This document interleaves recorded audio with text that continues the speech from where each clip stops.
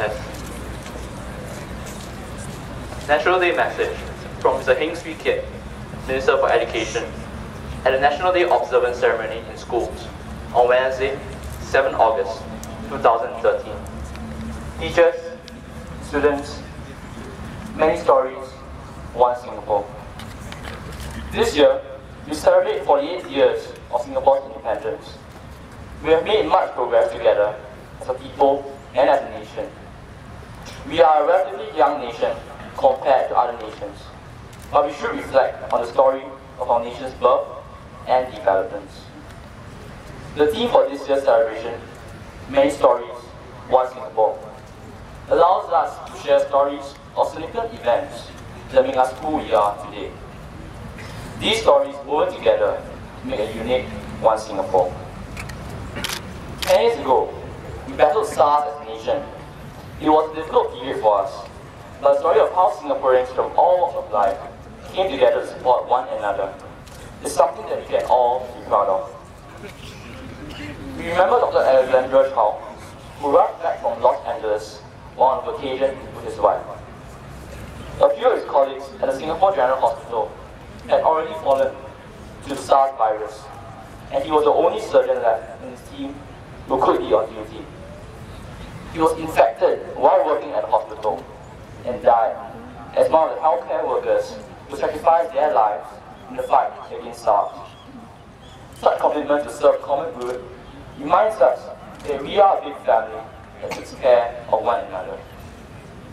When Hotel New World collapsed in 1986, a skillers worked around the clock for 4 days to save those trapped in the rubble. Shops nearby fed the rescue teams for free. Citizens volunteered in the rescue efforts.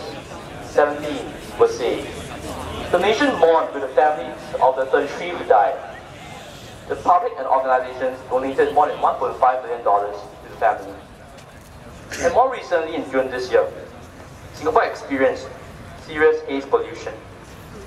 Many of us were encouraged by stories of Singaporeans helping one another. Some brought an N95 mask back from overseas to distribute to neighbors. Others opened their homes to strangers. As you can see, there are many examples of Singaporeans who make a difference to others. Generation after generation, this community of kampong spirit continues to bind us together as one people, one Singapore.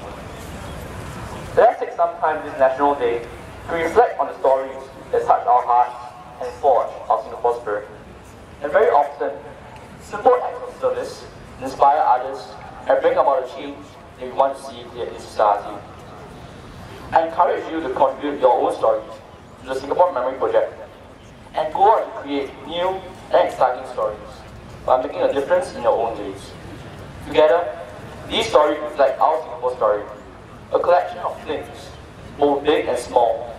We have gone towards shaping a Singapore we know and are proud of. I wish all of you a very happy National Day. Mr. Heng, Minister for Education. Thank you.